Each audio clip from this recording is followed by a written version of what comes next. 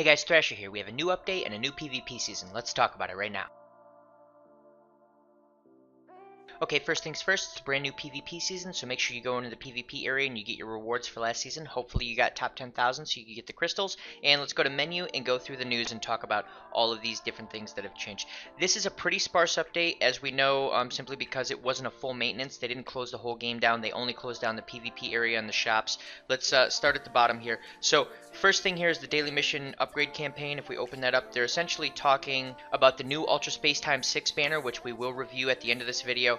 These are your guaranteed sparking tickets. You just have to make sure to do all of your daily missions every day and you get one ticket. When you get 7 tickets, you can do 1 guaranteed sparking summon. You're going to get 17 of them, so you can do 2 guaranteed sparkings, and then you have 3 extra for single pulls after that ends. So we'll go ahead and close that out. The next thing is we have a new scout battle. We've got the Kid Trunks. This is pretty standard. We have the EX1, EX2, EX3, EX4, so you get 10 chrono crystals every time you complete one of those. Make sure you have a Trunks that's at level 1500. Any Trunks will work. It can be a Kid Trunks, it can be the Super Saiyan Trunks. It just has to be a Trunks so that you can use just him to complete all 4 of these. That'll get you an extra 40 per, which is 160 on top of the 10 you get for each. That's 200 overall. So just make sure you have a Trunks at 1500. Nothing else crazy here. Here's the Trunks that they're talking about. His Z ability, not great. It's for blue characters, and once again, blue characters are not powerful in this meta, and we'll explain why in just a minute. Let's go ahead and back out of here. And then the next thing to talk about is the actual new PvP season. We'll open this up, Space Time Duel. You don't get a ton of chrono crystals. It's pretty much the same as it's been the last 2 seasons here. You just have to do PvP matches. You have to win, I believe, 15. Also, there is one new thing to the missions. You have to KO a certain amount of characters. It's not something I would big time worry about, just because it's going to happen as you win matches. So I think it's something like KO 30 characters. By the time you win 15 matches, you'll have KO'd far more than 30 characters. So it's not something really to worry about. It just gets you a bunch of extras which is cool. But the major thing here is that Shallot's equipment is returning. So we've seen that they have buffed up Shallot in the last update. He can transform now. Hopefully they continue to make him more and more powerful as the game goes on. He is getting considerably closer to sparking characters. He's still not sparking tier, obviously, stat-wise. But he is almost viable in PvP. Some people will yell at me for that. They'll say, oh, he's definitely PvP viable. But the big thing is, regardless of how good he gets in the future, this is his best equipment item right here. So make sure that you are farming this and you're getting a good roll on it.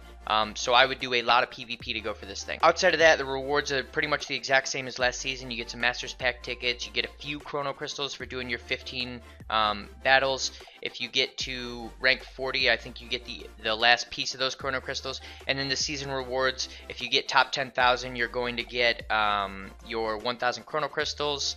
And then you get some more rare medals. Everything is the same as it was last season, so nothing crazy to talk about there. Let's go ahead and back out of this. And then the last major thing before we actually talk about the banner are all these different chrono crystal sales. There's nothing good in here except for this guy right here. This Boo is actually very good, and we'll talk about him a little bit more in the banner. But it's your normal Ultra Space Time chrono crystal pack where you pay $25, you get the Boo, and I believe you get 1,100.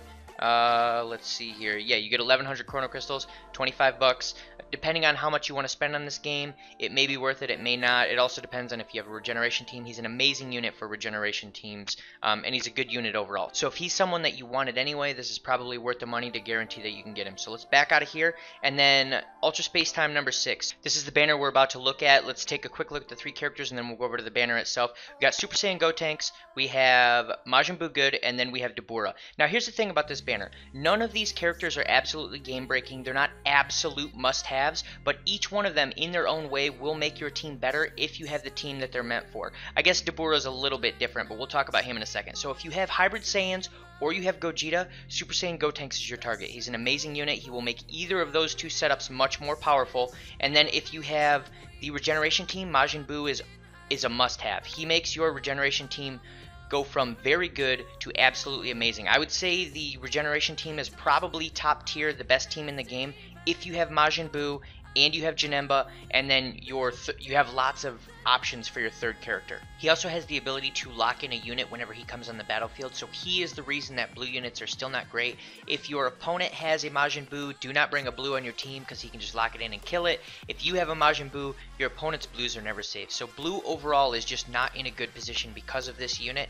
And the other unit in the game right now that can also lock units in is another green Bardock. So pretty much if you're a blue unit, you're never safe in the current meta. So you have to watch out for that. That's why blue units aren't great right now. And then you have Dabura. The thing about Dabura that makes him very good is he's got a lot of things that are going on here that are nice, but he actually has a good stat spread, and he's the second character now that brings a green card to battle. Couple that with his good stat spread, and depending on the team you're running, if you have a lot of characters that have really powerful green cards, he is worth putting on a team. So let's go look at the actual banner itself. Let's close out of this, and then we'll go to Summon, and we are going to click Featured Characters, and here's Super Saiyan Gotenks, top tier character if you ask me.